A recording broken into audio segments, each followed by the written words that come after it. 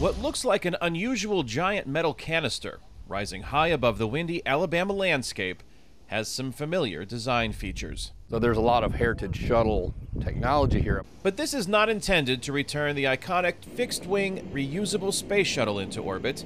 It was retired in 2011, the last time NASA sent an astronaut into space from the U.S.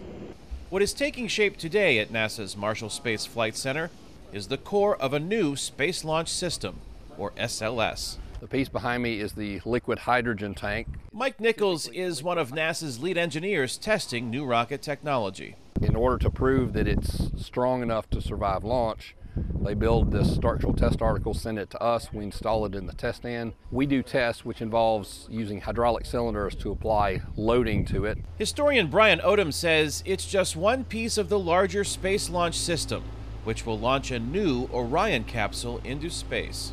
So the work you see in the background is for the liquid oxygen, the oxidizer for that SLS vehicle, to see if it's going to be able to withstand those pressures, those intense dynamics at launch. And so we're making sure that our models are correct, and so far everything's looking good.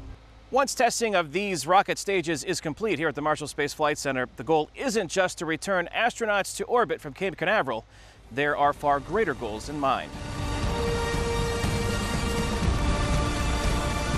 The Space Launch System is the only rocket capable of sending a fully equipped Orion, the astronauts, the supplies, and the systems to the moon in one launch and taking us to deep space. The Flight Center's director, Jody knows the clock is ticking in a new space race, this time with the Chinese, who also plan to land a crew on the moon in the next decade. I applaud them. Why would be upset because the Chinese are doing something? They're very, very good at what they do.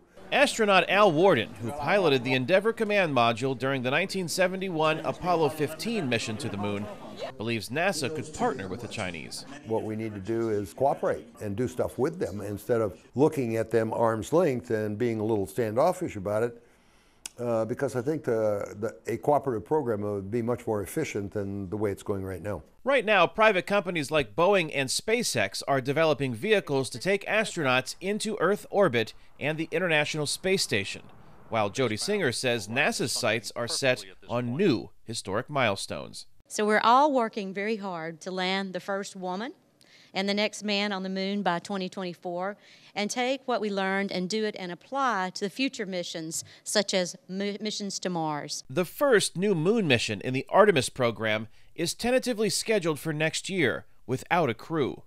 Artemis 2 plans to send astronauts around the moon in 2022, with Artemis 3 touching down on the lunar South Pole in 2024.